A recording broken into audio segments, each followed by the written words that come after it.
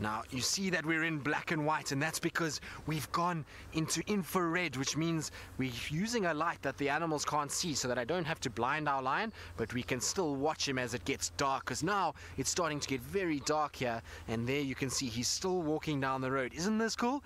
So we're seeing in a wavelength of light that is not easy to see at all.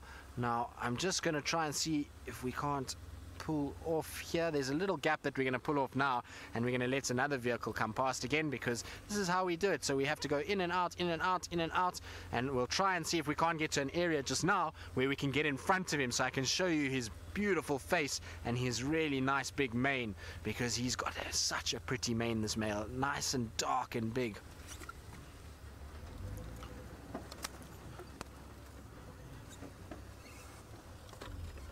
Lani, you're wondering, are the lions friendly and why don't they attack? Well, the lions are not friendly, it's just that they don't attack because they are habituated. Now, habituated means that they are used to the vehicles. They know that the vehicles are not going to hurt them, they're not going to steal food from them, and that's why they don't worry about us. Also, as babies, their mom hasn't taught them that we are food, and so they just see us as somebody that is just moves around much like a tree almost, except that they don't really want to come too close to us because we're still a big object.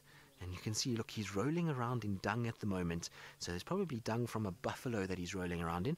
Now, the reason that they do this sometimes is to try and cover their scent.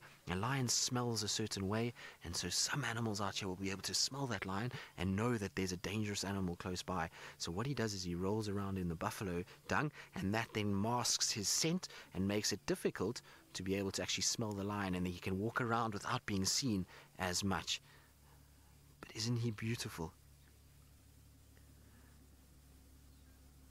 Look at him now. I don't think he's going to lie down for long. I'm pretty sure he's going to get up soon, because he's been walking all afternoon, and now that he's finished rolling around, you'll find that he will decide to start moving again.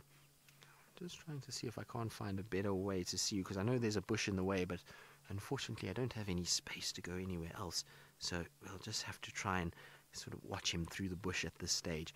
Here in the Sabi Sands, there's lots of trees around, and so sometimes we have to just see things a little bit through the trees itself. But isn't he funny that he's rolling around all over on his back?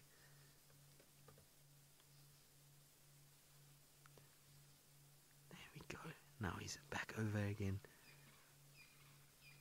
And look at the teeth. Do you see how big his teeth are?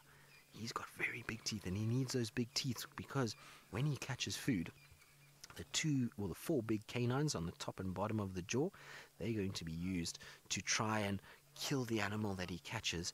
And then he's got other teeth in his mouth on the side that are like triangles, and those triangles will basically cut little chunks of meat off, and that's how he eats. It's a little bit different to the cows and the other animals that will use big flat teeth to grind down the food and make sure that it is all in small little bits. The lions just want big chunks, and they'll then cut those chunks off and then eat them.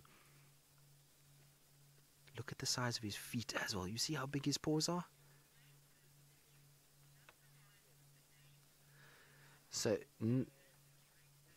Nehan, you want to know, does the lion have a name? Well, Nehan, he does. His name is Tinyo, which means tooth. And the reason why he's called Tinyo is because if you look on his upper left jaw, so where his paw is at the moment, he's missing a tooth there, and that's why we called him Tooth, is because he's only got 3 canines and not 4. So when he walks around, sometimes his lip just goes in and it gets caught a little bit, and that's how we can tell it's him. Now hopefully he'll roll over and I can show you what I mean, but his name is Tinyo, and he is from the coalition called the Birmingham Coalition. So the Birminghams are the 4 boys that walk around together, and they are our dominant males, and they've grown a lot. They were new males last year, and in the last year they've gotten much bigger, and their manes are getting nice and black, and that's because they're dominant.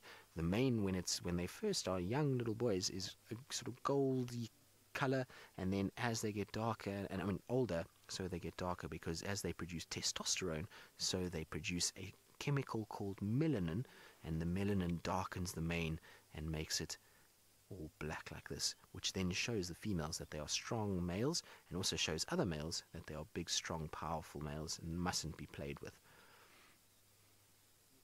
Are you having fun, big boy? There we go, up he goes again. Is he going to roar for us again?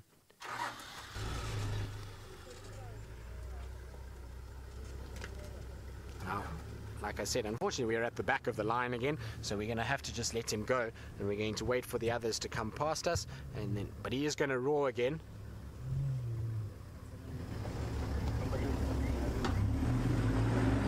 So we're going to try and see if we can't get him to roar again for us. It sounds like he's just starting to warm his lungs up.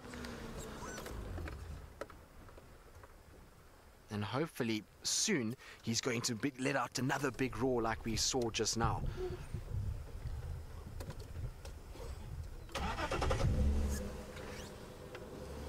Right, now we're going to try and see if we can't get to the front again, and while we do that, Byron has got the complete opposite of a lion and has got a little bunny to show you.